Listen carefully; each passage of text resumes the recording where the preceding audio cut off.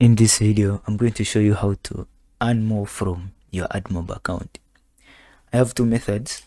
One of them is to use mediation, but we're not going to look at this one now. We're going to look at the other option, which is to use ECPM flows. So when I go to apps, I have this one up here.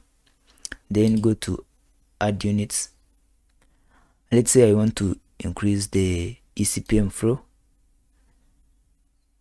for this ad unit. I want to make sure that this ad unit only gets higher paying ads.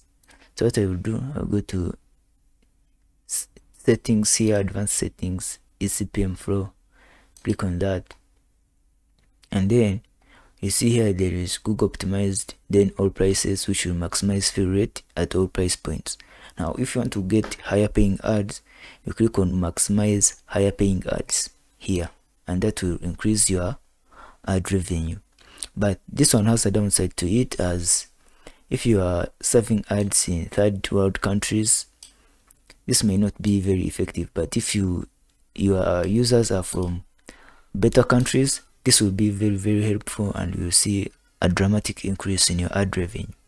Another way is to go to manual flow and set an ECPM flow you want for every 1,000 impressions shown.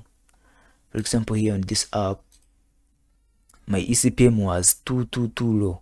It was around $0.1 per 1,000 views.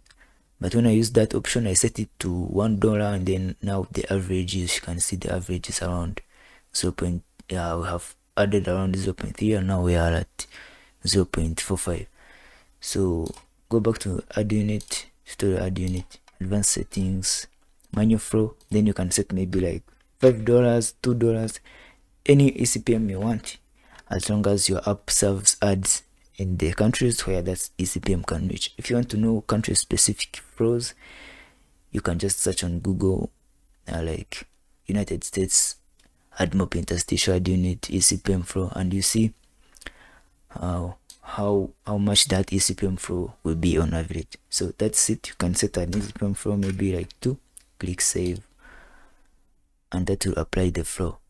So that's it for this video. If you find it helpful, if you find the video helpful, leave a like, and if you are new to this channel, please subscribe.